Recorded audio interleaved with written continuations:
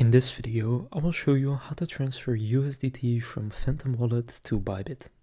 To do this, first go and open up Phantom Wallet and click Send.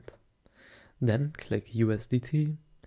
And now you should already know on which network it is, but you can simply see that right here. So at the top I have USDT, and then it has the logo inside of it, and that's the Solana logo. Which means for me it's on Solana, but it can also be Ethereum, Base, or one of the other supported networks. So when you know that, then click USDT, and now here at the top click on the search bar, and now to find your wallet address, go and open up Bybit, and then on Bybit click deposit, and then select deposit crypto. Now search for USDT and select Tether USDT.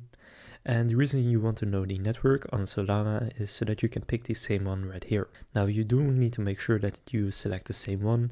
So Solana is Sol, so therefore I'll select Sol. So then from here, go and copy your wallet address and go back to Phantom Wallet and simply go and paste in what you just copied and then click Next.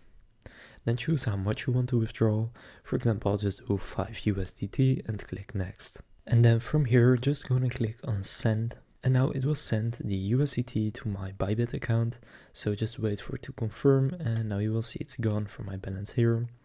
And I'll just wait for it to show up on Bybit so that you can see that it works. So here you can see on Bybit that it is pending. It just needs some more confirmations. And once those confirmations are complete, it will be added to my balance. So that's how to transfer USDT from Phantom Wallet to Bybit. If this video was helpful, please consider leaving a like and subscribing to my channel.